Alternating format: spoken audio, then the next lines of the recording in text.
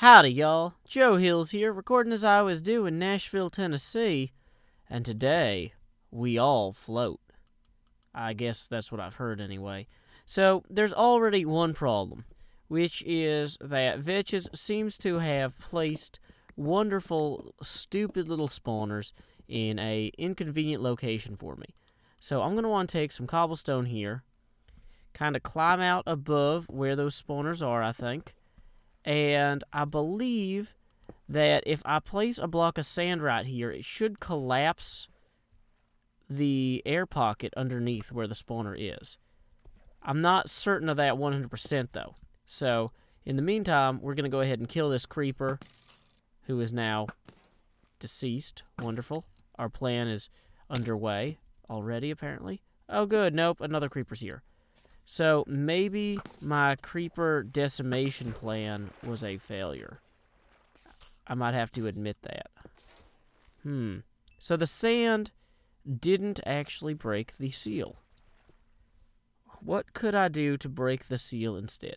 Now, I think, is that because the sand landed inside of that little bubble? Now, if I go one outside of the bubble here, does that break it? No, there's not. Yeah, there's still this air pocket here. Dang it. I was hoping that I could ruin the air pocket and just, end the horrible reign of creeper-related violence. But, alas, that does not seem to be the case. So let's see, where is the next one of those? We are going to want to have plenty of light in here, because that makes the game, watchable for you wonderful people at home. So let's go ahead also and get out a ladder. Ladders are like the best things ever in Minecraft. Can these guys swim toward me, or can they only swim upward? Well, that one certainly... Oh, he's glitching. Either... Or drowning. One of the two.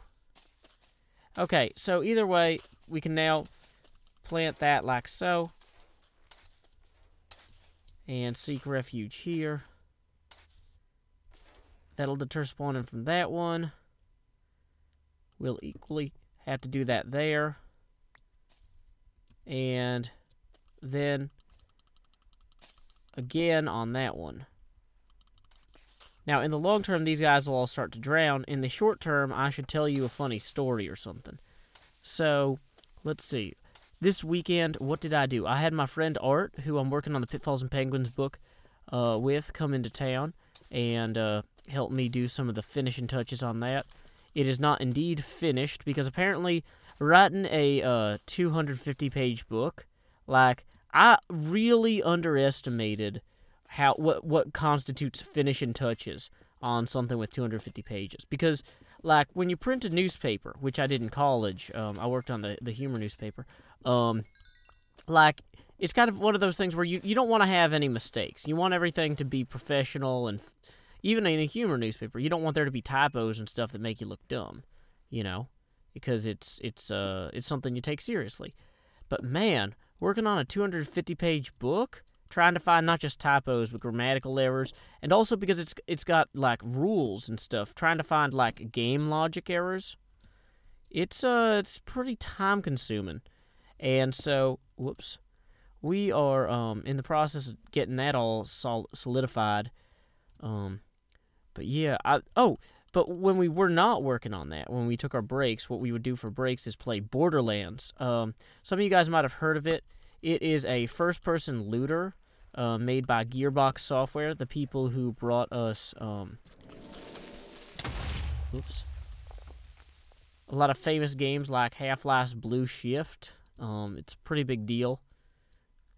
But anyway, so these guys at Gearbox are pretty awesome. They make this game called Borderlands, first-person looter, which means that everything is in the game is all about looting. It's all about getting stuff.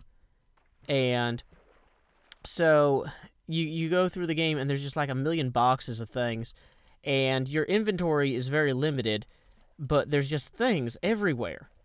everywhere you could possibly look for things, there are more things, in fact. There are just too many things, is actually one of the most common complaints about the game. There's too much stuff. And I realized that Borderlands actually has a lot in common with society that we live in terms of there being too much stuff. Like, there's more stuff in the real world than there is in Borderlands. Because, I mean, it's a game. And that game has 80 bajillion guns or something crazy like that. Why am I not wearing my shoes? Those will help me be weighted down properly when I go through here. And, oh yes, those guys were at the surface waiting for me. I'd forgotten about that element of this. I should really back off until I regenerate some health. So I think we will do that. Oh, yeah, that was why I wasn't hanging out on the surface. Because of fellas like that one. So where do we go? We go back inside our little ladder shelter here. And we wait. Luckily, no more creatures should spawn. Oh, yeah, they can't swim downward, I don't think. But let's just be safe about this. Wonderful. All the experience I'm getting here might help me get that Silk Touch pick if I can actually survive this. So let's be very careful to actually, in fact, survive this. That should be a top priority here. Once I actually hit level 30, though, I'm probably not going to want to break any more spawners just because, you know, I don't need to waste any experience because it might take multiple runs on that enchantment. But, anyway, so we will quickly smack a little bit of this. Great. And so, for example, I realized that in our kitchen cupboard, we have a ton of plates. Like, we have...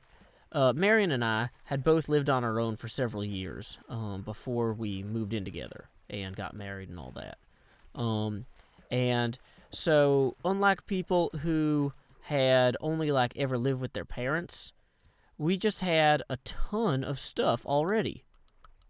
Like, we just had plates and vacuums and utensils and all this stuff. And so it was one of those things where we kind of just kept all of it. And Marion wanted me to get rid of a lot of my stuff, and I got rid of some of it. So I shouldn't say we kept all of it, but, I mean, 2 people's worth of, like, living equipment or whatever is a lot of stuff. And so, you know, I was initially kind of resistant to the idea of getting rid of a lot of my stuff just because I liked it and, you know, it had sentimental value. But, like, after playing Borderlands, I'm just like, there's too many things. You can't have them all. Throw them away. Just don't have them. Having them only makes your life harder because you want to accumulate more things later, and then you can't because, oh yeah, you already have filled your inventory with worthless stuff. Whoa! That was a dog. How did my dog get down here? Did it teleport down here? That's really weird. Okay, so there's the fleecy box there. So, we are just going to properly pressure treat that with light. Or light treat that. Keeping the pressure on the mobs not to spawn. And they're apparently drowning or something up there. Which makes no sense because they're, you know, in the water. Or on the water. Okay. So yeah, there's another fleecy box here. Thank you, teleporting dog who will inevitably drown. I'm sure you're doing a great job at whatever it is you're doing. And I need to not drown now myself. So let's hop in here real quick. And eat a food back in this one. Outside of the spawning range there. So, yeah, playing Borderlands has gotten me just in a mood to look at all this stuff. It's like, what don't I need? So, you know, who can I call that might need bowls and plates? Who can I call that might need this or that? You know, I've got these t-shirts that I've been holding on to forever because of sentimental value. And at this point, I'm just like, I need to just bag them up and throw them in, you know, Goodwill box or whatever. Uh-oh. That might be a problem. And creepered out. And let's go ahead and... Oh, actually, let's hop in here. Get us a little air. And then we are going to knock out this one. And we're going to knock out... Ah, that's a lot of them. Sorry, doggy.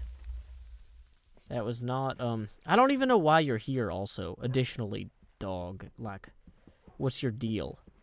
I don't know. I can't claim to know. Okay. Woo, light blue wool. Can I make you sit? No, because you're inside of a glass wall. How even more helpful. Yeah, I hear you whining, but I have no sympathy. You teleported to me. Like, it's like on Star Trek when they show up and they, you know, are just like, hey, what's this tool of black tar? Let's shoot phasers at it, you know? And I'm just going to kill Tasha Yar because they came into my house and teleported around, and well, what am I going to do, you know? But anyway, so, yeah, I'm just trying to get a real good grip on, like, what I do and don't need. And one of the other side effects of this, though, in Borderlands is you want to get rid of everything you have that isn't great, but then the things that you do have, you want to be really good. And so, like, for example, we have a really horrible vacuum that was hand-me-down, and it probably cost nothing at the time it was purchased, and it is worth nothing now. But, like, we don't vacuum with it, like, but once every few months, just because the thing is such a horrible pain. And so now it's one of those things where I've got this Borderlands mentality of, hey, you know, anything that I'm not using, get rid of, and if the only reason I'm holding on to it is because I need something in that class of object, like, for example, you might say, well, I need one fire elemental weapon, and I need one acid weapon, and I need one this, and I need one that. It's like, just because I need an acid weapon doesn't mean I should hold on to the horrible one I have. It means I should go get a good one, you know? So it's just like, just because I need a vacuum cleaner doesn't mean that I should keep this super, like, lame one. It means I should go buy a good one. And if I can't buy a good one, fine, I'll hold on to this, you know, lame one for a while. So, like, I can't go buy a vacuum cleaner immediately. But, I mean, I've been thinking about it for months, and it's just kind of finally pushed me to the point where it's like, okay, so I'm going to save up and get one, you know, next month or the month after. You know, Christmas present to myself or whatever.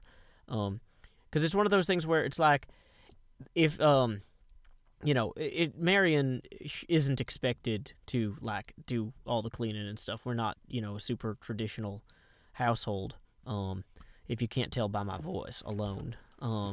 Or the fact that, you know, my, half of my, we both work, and, you know, she's going to become a doctor and all that, like, you know, whatever. So anyway, you know, the present to her in me buying a new vacuum isn't, look, Marion, I bought you a new toy. It's, look, I bought me a new toy, and now I'm going to go play with it, you know? Because, like, if I go buy an awesome vacuum, like, they make, there's some that are actually super engineered well and stuff I've been looking at, then I'll be excited about vacuuming, and then, you know, it's not one of those things where we're both kind of looking around and going, yeah, somebody needs to vacuum this, but nobody wants to lug that incredibly heavy, awkward vacuum out, so it's just not going to get done.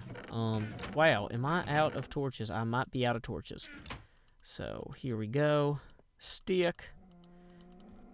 And it's one of those things where it's like, yes, I understand that just because the vacuum is inconvenient doesn't mean we shouldn't vacuum, but we both, like, essentially I'm working 2 jobs right now between, you know, making videos for y'all and my day job, and she's working 2 jobs because she's actually, like, in the lab more than 40 hours a week doing the whole, like, you know, working on leukemia research thing, and she's applying for medical school, which is another 20 or 30 hours a week. So, anyway, the more pleasant doing things we don't want to do but have to do is, the more likely they are to be done in a timely manner, because we're already stretching ourselves pretty thin, you know?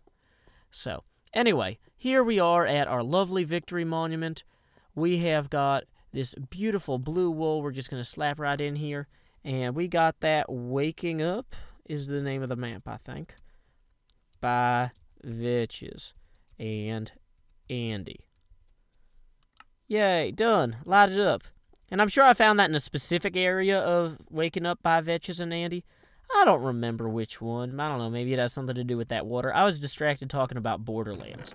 While we're here, though, let's go ahead and enchant this diamond pick and see if we get Silk Touch. Silk Touch 1! Efficiency 4! Oh, yeah! Boom! Headshot. We are on our way back to that place with the black wool and the redstone ore so we can close out this map. Like, wow, that was way less severe than I thought it was going to be. You know what? I don't need to bring all my extra armor with me because if I die there, I'm going to have to, like, go get everything. I'm going to have to go get a new pick anyway, so it's not like whatever. You get what I'm saying.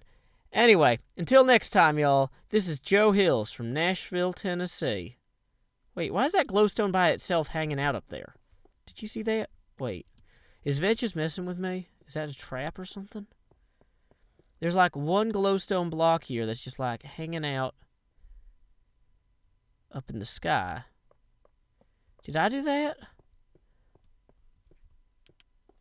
Maybe I put that on a tree or something when I was chopping it down so mobs wouldn't spawn because I got distracted halfway through. I don't think that's a trap. Anyway, I hope you enjoyed this momentary distraction of looking at that block. Until next time, y'all, this is Joe Hills from Nashville, Tennessee. Keep adventuring.